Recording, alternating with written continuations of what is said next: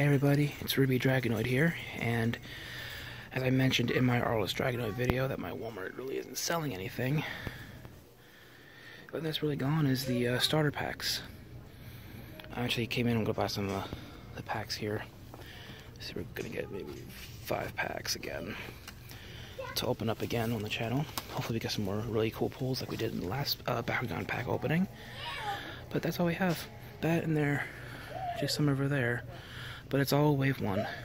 So we'll see when we get wave 2 or 3 in, hopefully soon. This is what I meant by it's not really selling in my store. So alright guys, I will see you in the next video. Have a good day.